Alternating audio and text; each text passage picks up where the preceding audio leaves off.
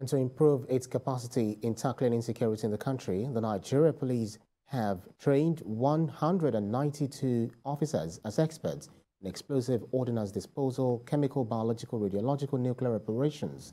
The officers graduated from the police training school in Ende Hills in Nasarawa State. Godwin Agwam reports. Officers of the Explosive Ordinance Disposal, Chemical, Biological, Radiological Nuclear Command displayed their tactical prowess at the police school in Nasarawa State. The command is saddled with the responsibility of performing improvised device disposal, unexploded ordnance clearance, and demolition operations.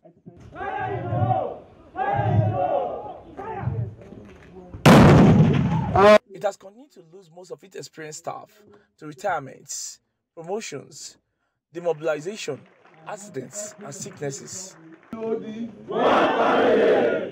It is to fill this gap and rejig the command with efficient and effective officers that the Inspector General of Police approved the deployment and training of police personnel into the command.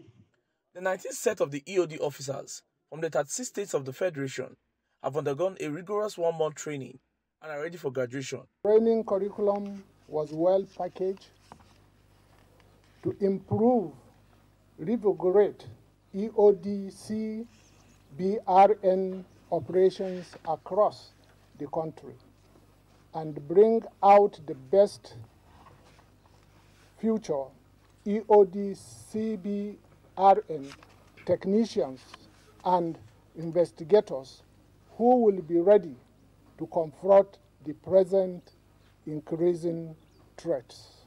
May I advise the trainees to endeavor to develop their capacity on what they have learned, what have they been taught in line with international best practices, aim at meeting the trend and dynamics of criminality in the country. Officers are grateful for the privilege to serve in the command and are sure of their commitment to deliver on the job. Training was majorly practicals, exposed us to the methodology and techniques in performance of our duties as EOD CBRN agents.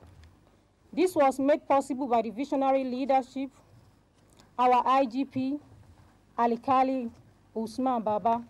The 192 trained officers will be returning to the EOD units of their various commands across the country and expected to boost the existing security structures in order to curb emerging threats. Godwin Agwam, TVC News, Ende Hills, Nasarawa.